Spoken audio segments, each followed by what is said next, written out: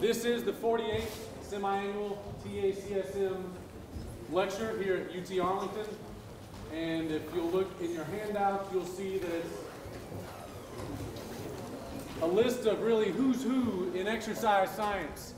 And we're going to be adding to this list today with Dr. Scott Smith. I'll mention one of our previous lecturers here, Dr. Peter Raven, who gave this lecture in 1999, and who Scott Smith knows all too well. Just a little bit of background about Dr. Smith.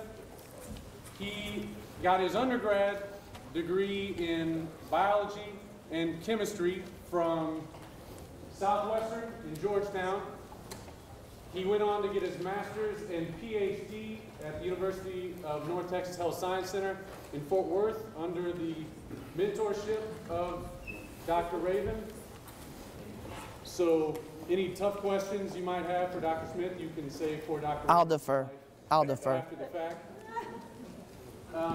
He then went on to do a postdoctoral fellowship at UT Southwestern Medical Center in Dallas in one of the leading cardiovascular research labs in the country under the guidance of Dr. Jerry Mitchell.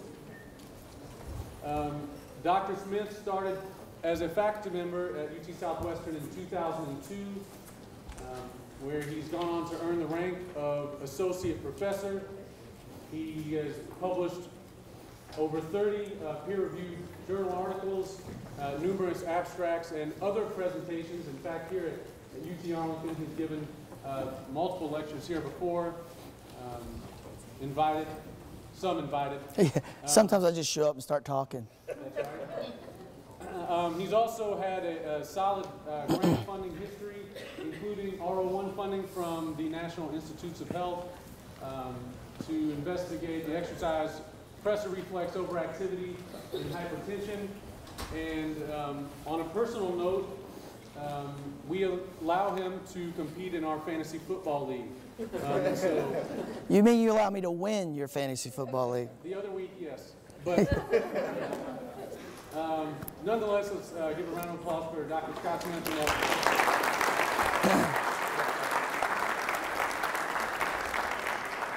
Thank you for that wonderful introduction, Dr. Keller. As Dr. Keller said, I've been able to come over to UTA a few times. It's always a pleasure to come over here. Really enjoy it. The campus is great. The only problem is, as I walk over here to the MAC, all I want to do is go get my gym shorts on and start shooting some hoops. Or, man, you guys even got a rock climbing wall. Although, for a little guy like me, I don't think I want to do that, because if I get to the top, that's a long fall for me. So I'm not going to do that.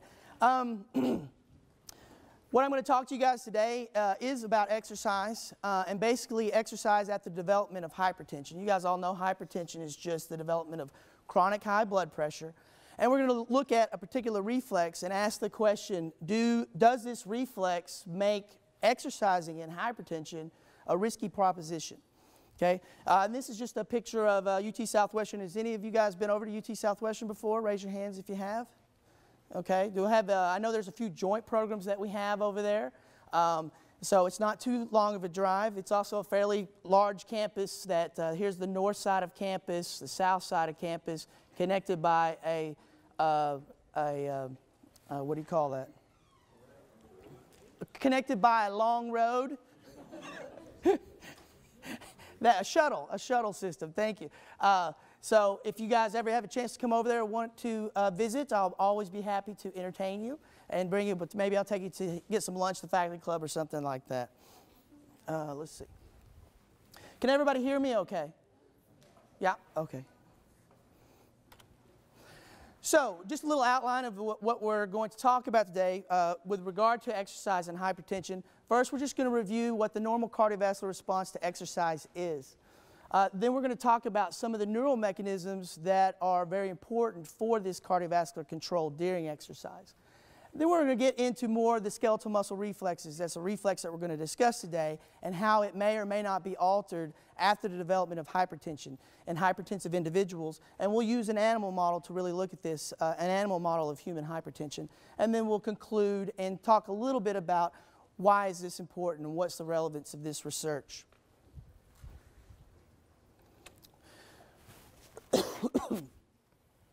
So to begin, just to review what the normal cardiovascular response to exercise is. I have two panels here, one looking at the cardiovascular response to dynamic exercise. This would be exercise more like cycling, running, anything in where there's on-off muscle contractions.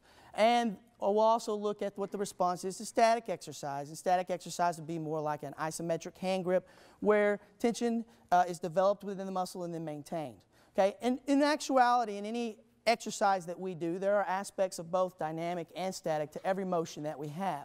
But there is discrete differences between the cardiovascular response between the two. So let's start looking first at dynamic exercise, and this is over a period of time.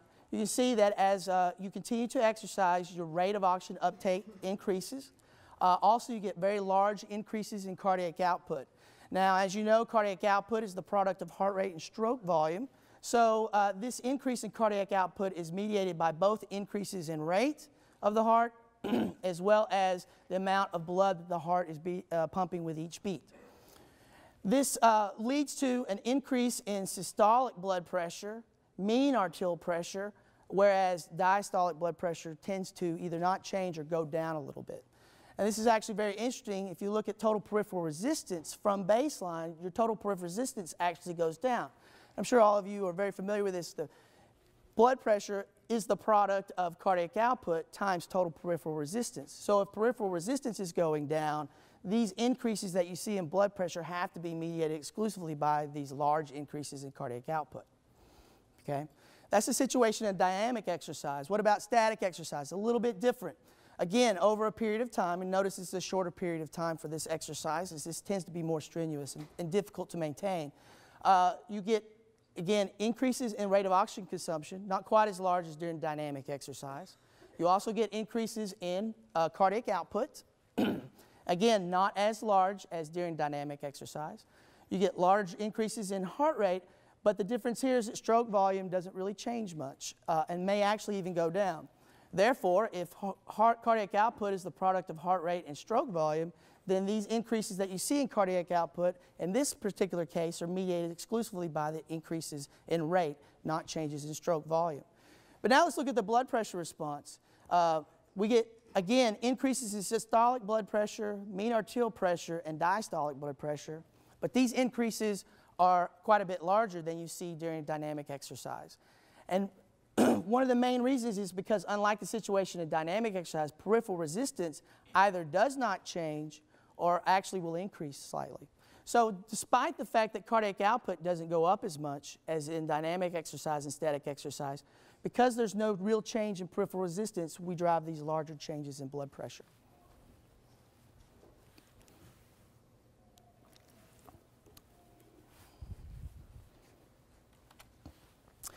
Now, it's these cardiovascular responses that are responsible for all that we do or all we're able to physically do when we're exercising. And the intent is to increase the delivery of blood flow, carrying oxygen to skeletal muscle that is currently performing a particular activity.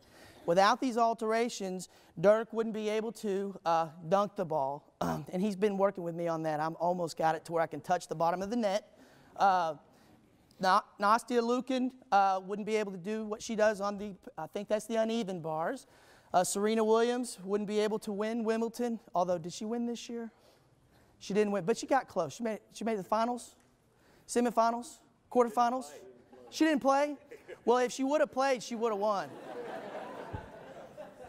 And it would have been a cardiovascular system that helped her in part.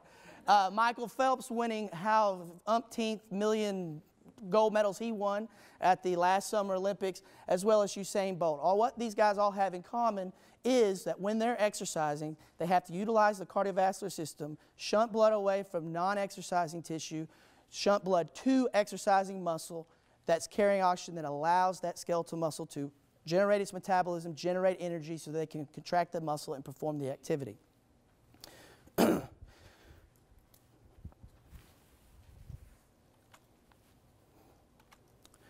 So we asked a question. It sounds like exercise is a great thing, and exercise training also has a lot of benefits to it. You know, you increase muscle strength, you increase your endurance, your respiratory endurance, you can remodel different tissues. What's wrong with exercise? Are there any situations or conditions in which exercise may not be recommended and could actually do more harm than good? And the answer to this question is quite complex and not straightforward, but so I'm going to waver a little bit and say perhaps, and give you an example of people that have developed hypertension. Is exercise not necessarily a beneficial thing for these individuals? And just a little, what is hypertension? I said already, of course, hypertension is a disease characterized by chronic high blood pressure. It's a disease that is on the rise in prevalence within the United States. Currently, around 32% of our population aged 20 or older has developed hypertension. And why is having high blood pressure a bad thing? Of course, I'm not going to talk about a lot of pathology today, but it really is a major risk factor for the development of a lot of different bad things, such as heart disease, peripheral arterial disease, stroke, heart failure, etc. So prolonged increases in blood pressure cause our cardiovascular system to work harder on a beat-to-beat basis, and over time, this can have deleterious effects that lead to the development of certain diseases. That being said, still, why wouldn't we want to exercise if we're hypertensive?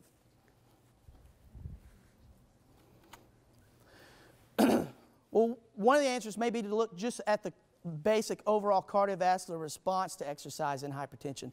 This is a study done by a group out of Japan back in the early 80s. Any of you guys born in the early 80s? I always feel old. Any of you born in the 90s? Oh, that's so sad. Okay, I was born in the great 70s, actually the first day of 1970. So, there are some 70s in here? 60s? All right, I like it. We got a 20s represented right here. Anybody for the 30s? Okay. After we'll just all talk about nostalgic things from our eras. How about that? Anyway, this is a group out of Japan, and they looked at the blood pressure response to isometric hand grip exercise. They did this, they performed it at 30% of maximal voluntary contraction. So I don't know if any of you guys are familiar with this, but basically you do a static muscle contraction at maximum intensity, and then when they performed the exercise, they did 30% of that intensity for a period of like 3 minutes. And they looked at the response in 4 groups of patients or individuals. One, a normotensive group of individuals, a borderline hypertensive group of individuals, a mildly hypertensive group of individuals, and markedly hypertensive group. And you can see whenever they started to exercise, your normotensive individuals, they had very nice large increases in systolic blood pressure. In this particular case, they also had pretty good increases in diastolic blood pressure. But if you looked at all 3 of the hypertensive groups, they had much larger increases in systolic blood pressure than your normotensive group. And there was a trend for this also in diastolic blood pressure. So it appears, at least in response to static exercise, there is an exaggerated increase in blood pressure in these hypertensive individuals. Now, I'm sure you can all see how this could be a problem. We already said they have high blood pressure to begin with. So when they start exercising, their pressure is high. And now you're increasing it even more and to a higher level than you normally would during an exercise bout. And this, again, could lead to some deleterious effects we'll talk about in a moment. Now, that's the situation in static exercise. What about dynamic exercise? And this is just a nice little study that was done by an Italian group back in the early 90s where they looked at, again, normotensive versus hypertensive individuals during cycling. And this is very moderate cycling, only at 10 watts. And their normotensive group had blood pressures of 120 over 80, so systolic over diastolic. And their hypertensive group was very hypertensive, especially diastolic hypertension. They were 160 over 112. And in response to this dynamic exercise cycling, you can see in your normotensive individuals, again, very large increases in systolic blood pressure. From what we learned in the earlier slide, the increases in diastolic pressure are much less, okay, because this is a dynamic form of exercise. But when you looked at the hypertensive individuals, they had, again, larger increases in both systolic and diastolic blood pressure. So it's not just a static exercise that you see these exaggerated responses. You'll also see them during dynamic forms of exercise, such as cycling, running, walking, these types of things. So why? So again, Why is this a bad thing? As I said, you already have the baseline blood pressure that's high, and now you exercise and you drive it to even higher levels. So that leads you to an increased risk for a lot of different things during the exercise bout or immediately after the exercise bout, including stroke, arrhythmia, that would be dysregulation or taking your heart rate out of rhythm, acute myocardial infarction, which a lot of times is just a fancy name for a heart attack. You stop blood flow to a particular portion of the heart, and that can lead to cardiac arrest, and in extreme cases, sudden cardiac death. Okay, now I'm not saying that hypertensive individuals that exercise are all going to fall down and die. I'm just saying that your risk for that is increased with this particular disease state and these cardiovascular responses.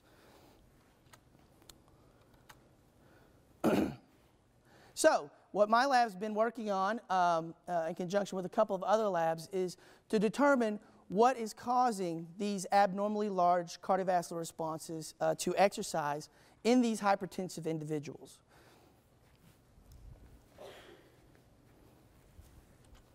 Now, there are several candidates for this, and basically we're looking primarily at the neural control of the cardiovascular system. So just normally there are 3 neural inputs that are very important to controlling the cardiovascular system during exercise. The first is central command. Central command is a feed-forward input that is activated really in anticipation of the exercise bout and continues to be activated throughout exercise. It originates within the cerebral cortex of the brain, and it sends signals first to motor neurons to actually recruit motor units so you can contract skeletal muscle and move. But at the same time that it does that, it sends signals to these cardiovascular centers within the brainstem that are primarily housed within the medulla oblongata. So that's the first mechanism. The second is the arterial barrel reflex. And the arterial barrel reflex has receptors and associated sensory neurons, or afferent fibers, that are located in the carotid sinus and in the aortic arch. These receptors sense changes in blood pressure on a moment-to-moment basis. When we're at rest, what they do is they try to keep blood pressure fairly constant so that if our blood pressure increases, they induce changes that bring blood pressure down. And vice versa, if my blood pressure decreases, they will cause things to cause blood pressure to go back up. Now, as we just saw, blood pressure and heart rate and all these things all go up during exercise. So you might think that means, well, you just told me that this was going to keep blood pressure from going up. What happens is this particular reflex resets during exercise, and it continues to operate, but it operates now at the higher levels established, higher levels of pressure established by the exercise bout. And it basically helps us from getting too high of a blood pressure response to exercise. Okay? So that's the second mechanism. The third is what we're really going to concentrate here on today, is reflexes originating from skeletal muscle. And these are known primarily as the exercise pressure reflex. And when we contract skeletal muscle, that muscle both distorts itself mechanically, and it also starts producing different chemical byproducts from the work it's performing, metabolism. And these stretching or mechanically deforming receptors in this muscle and the metabolic byproducts that are produced by that exercise, they stimulate receptors that then send sensory information back through the spinal cord to the same cardiovascular center in the brainstem. So we have 3 inputs to these cardiovascular centers within the medulla oblongata, or the brainstem, that help regulate the cardiovascular response to exercise. One from central command, one from the arterial barrel reflex, and then one from these skeletal muscle reflexes. Okay. Now, what do each of these do? One, they primarily shut down, or not shut down is not the right word, but they reduce parasympathetic nerve activity to the heart. Everybody familiar with parasympathetic nerve activity? It's mediated primarily through the vagal nerve. Parasympathetic activity normally reduces heart rate. So if we reduce the amount of parasympathetic activity to the heart, the result's going to be an increase in the rate of the heart. Okay? And that goes along with what we saw earlier. But primarily, these reflexes are going to control the sympathetic nervous system. Okay? And the sympathetic nerve activity to the heart will increase, and that will cause an increase in heart rate. It will also increase to the vasculature, to the resistance arteries and capacitous veins. This would be one way that we can, shut down blood flow to non-active skeletal muscle or non-active tissue, and in another way will help us maintain peripheral resistance or increased peripheral resistance. And it also increases sympathetic activity to the adrenal gland, the adrenal gland that sits on top of the kidney. The adrenal gland produces what's called catecholamines, primarily epinephrine, that will go into our bloodstream and circulate back to these heart and blood vessels and have the similar effects, increasing heart rate, increased resistance. Okay? So these reflexes act in a concerted manner to make precise adjustments in heart rate, stroke volume, contractility, and resistance.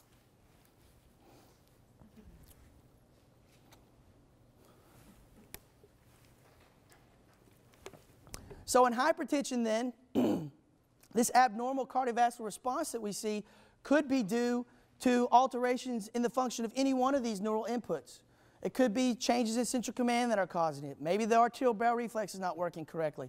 Maybe the skeletal muscle reflex isn't working correctly. We've done previous research in other disease states like heart failure that shows that the altered cardiovascular responses are mediated by this skeletal muscle reflex. So our lab is concentrated first on determining if the skeletal muscle reflex contributes to the altered cardiovascular response to exercise that you see in hypertension.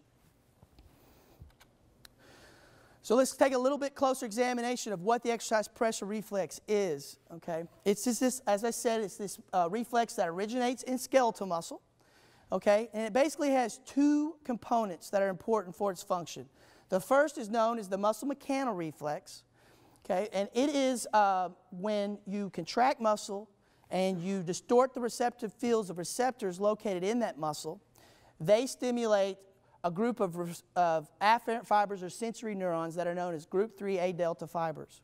So these group 3A delta fibers are stimulated by the mechanical distortion of the receptive fields of these receptors in skeletal muscle. And when activated, they send signals back to those same cardiovascular centers within the brainstem. The second component is the muscle metabolic reflex. The muscle metabolic reflex has receptors in skeletal muscle that are responsive to the metabolic byproducts of the skeletal muscle work itself. So when a skeletal muscle cell works, it produces energy. It also produces a lot of different byproducts or waste products. These include potassium, hydrogen, lactic acid, phosphate, a whole host of different things that are released from the muscle. These things bind to those chemically sensitive receptors in the muscle and stimulate sensory neurons that are primarily group 4C fibers that also send signals back to those same cardiovascular centers within the brainstem. So the exercise pressure reflex as a whole has two component parts that when both are activated while we exercise to send signals back to this brainstem so that we can basically tell our muscle can tell our brain how hard it's working so that we can then make a decision on how much blood we want to send to that muscle. Okay? So once the signals are sent back here to the brainstem in these cardiovascular centers within the brainstem, decisions are made, the information is processed, and then we get those changes in vagal or parasympathetic and sympathetic efferent activity. Remember from the previous slide, parasympathetic activity decreases and sympathetic activity markedly increases. So the exercise pressure reflex primarily changes heart rate and blood pressure by increasing sympathetic activity during exercise. And this results in those increases in heart rate, contractility, cardiac output, peripheral resistance that wind up leading to increases in blood pressure.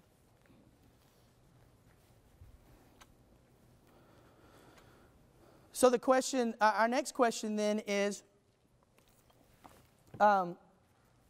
this exercise pressure reflex responsible for the abnormal cardiovascular response to exercise in hypertension?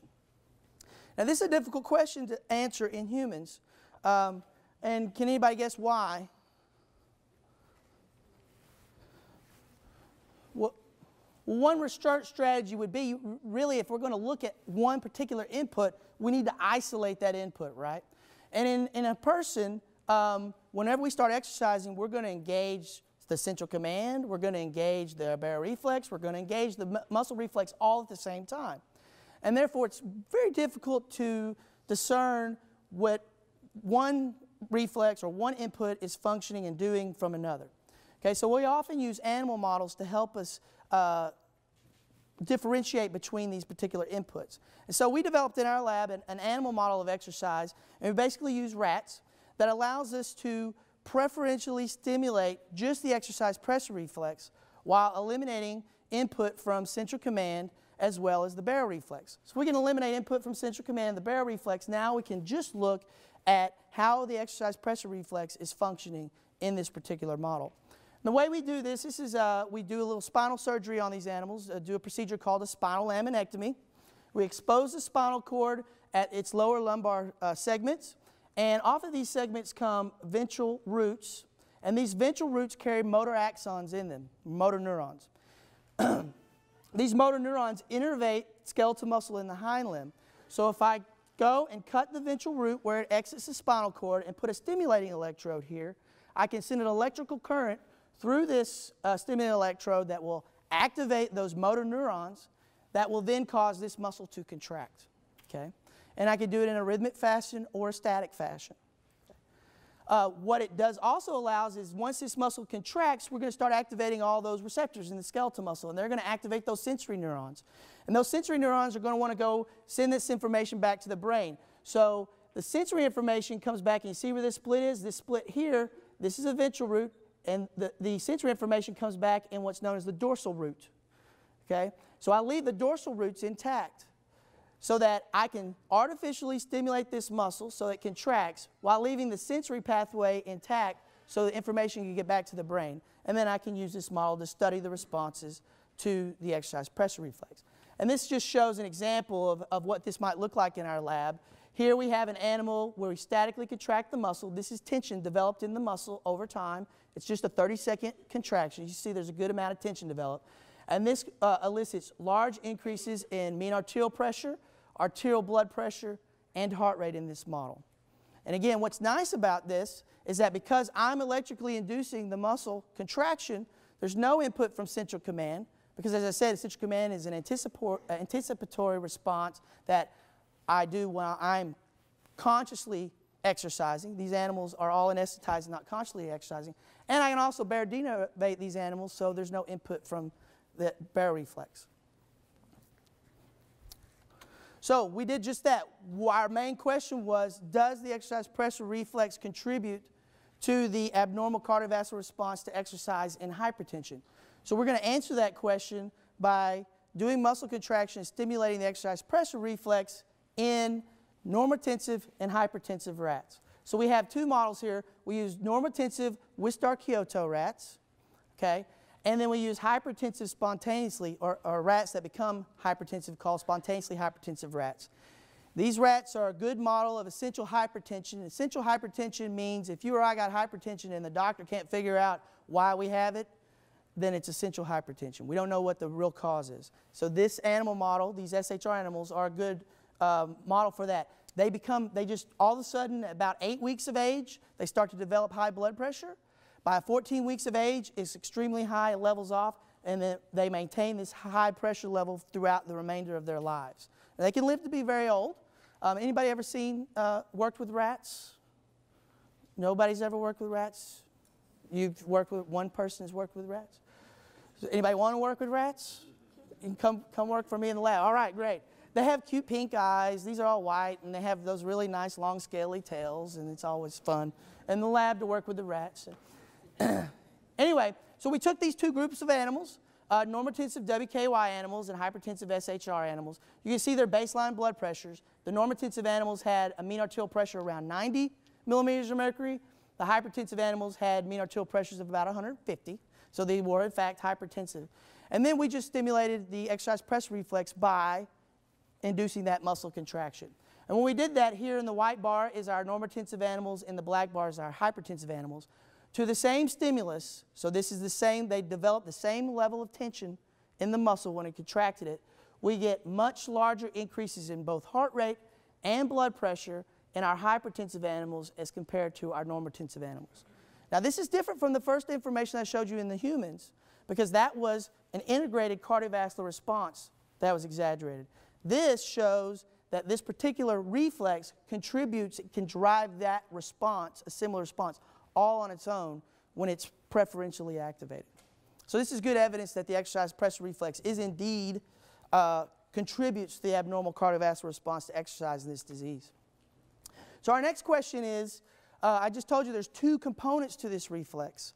If we want to someday try to come up with good treatments and targets for treatment so that we can reduce these abnormal responses in humans, we have to understand fully what is driving these responses. So the first step to doing that is asking which component of that reflex, mechanical reflex or metabolic reflex, mediates this overactivity in hypertension.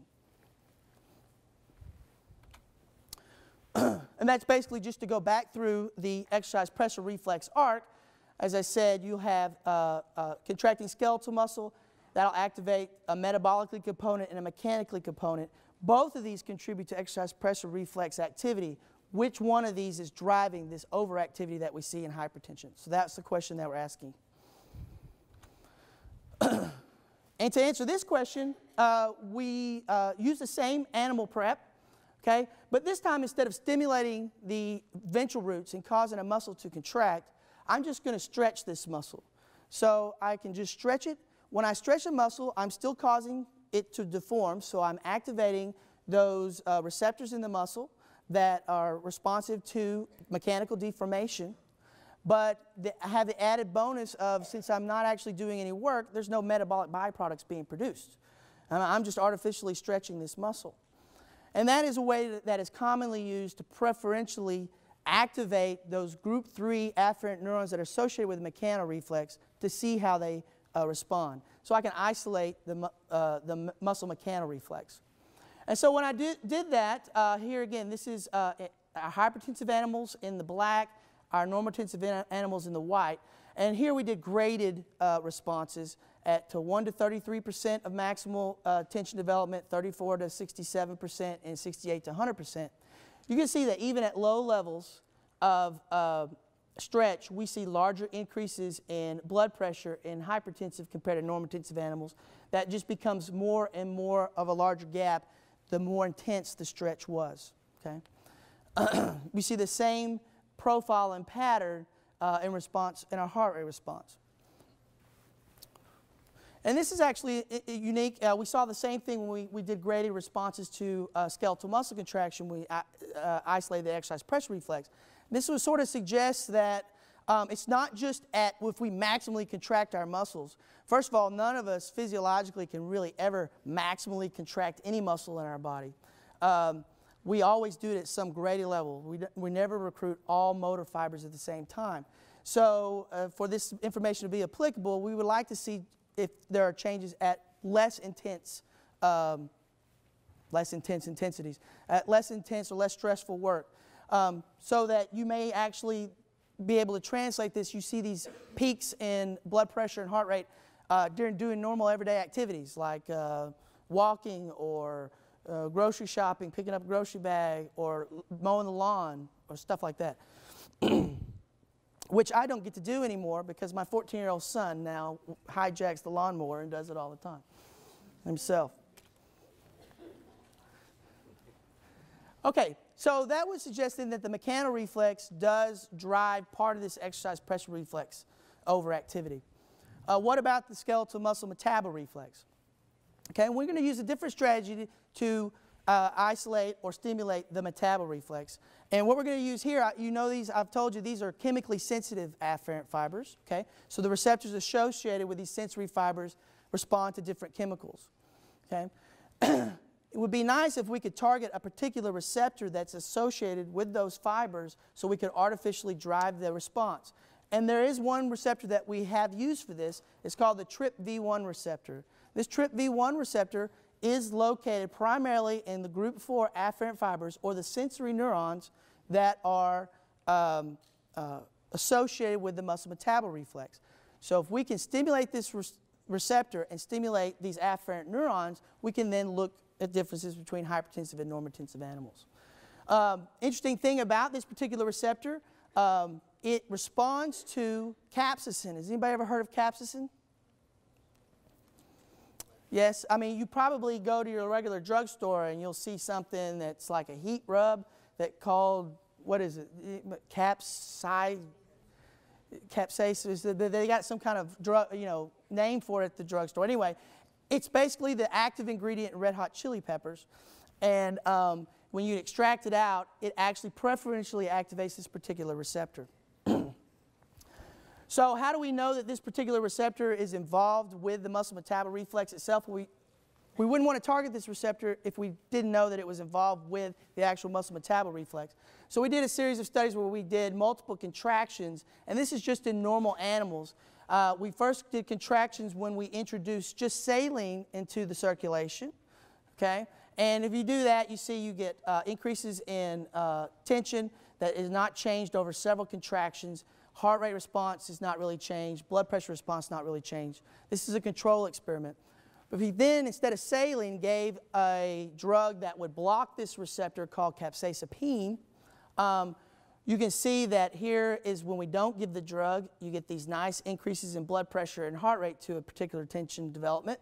But if we then block this receptor, we significantly reduce the blood pressure and heart rate responses to the same level of tension development. So we know it's okay to target this receptor to drive these afferents. We know that these receptors are involved with the metabolic reflex during exercise. So now we're going to artificially drive them to try to get some idea of what's going on with metabolic reflex. So we use a little variation on that preparation that I showed you earlier in the rats. This is your abdominal aorta. Is everybody fairly familiar with their anatomy? So this is coming down, and then we're going to go out into the two iliac arteries that are going to go to each one of our legs to perfuse our legs. We're going to introduce, or we do introduce a